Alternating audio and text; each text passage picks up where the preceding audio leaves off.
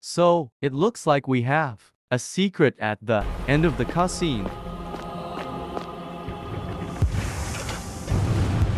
As you might recognize, this looks like Jigoki, which is owned by Shinigami, the demon of death.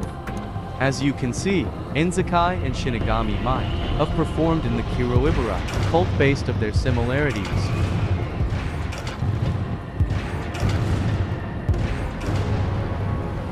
I think Shinigami is going to help Enzakai to make it more harder in book to chapter 3, and because Enzakai is related to water, she might hate fire just like Shinigami does.